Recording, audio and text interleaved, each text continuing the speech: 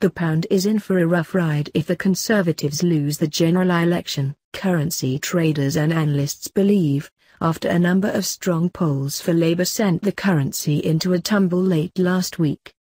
Sterling could fall by another 5p on a Labour victory, forcing the currency down to $1.20 against the dollar, which would be the lowest level since the 1980s. Against the euro, the pound could fall to as low as €1.08 to $1.09, a level not seen since the depths of the financial crisis. Looking at how much we have moved since this election was called, it is pretty clear the response would be negative, and if I had to put a figure on it, I would say a knee-jerk sell-off of 5p or a bit more, said Adam Cole, head of FX strategy at RBC Capital Markets. Analysts at Nomura anticipate a smaller move on the basis that a Labour victory would not be expected to lead to an overall majority for Jeremy Corbyn.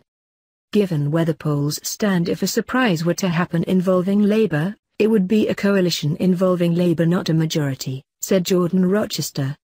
There will be a period where it is not clear who would form the coalition, so markets would not like that uncertainty, and GBP in that scenario could head 3p or more lower, which would take us below $1.25 from current levels.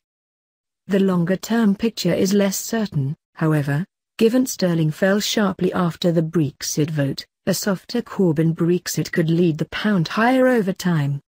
At least for now, if their poll numbers keep closing, then it suggests the pound is in for a rougher ride, said Craig Erlamato. Corbyn is potentially seen as not as strong an opposition for the EU when it comes to Brexit negotiations, increasing the possibility of a raw deal, so it would suggest at least that the pound could weaken.